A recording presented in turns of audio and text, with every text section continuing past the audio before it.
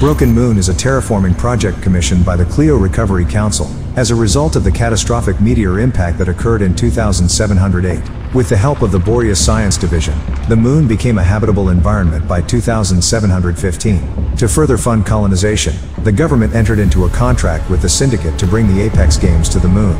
Broken Moon is similar in size to World's Edge and features a wide array of terrain, both extraterrestrial and borderline familiar. Locations range from glamorous gardens, to a gigantic terraforming machine, to a filthy wharf.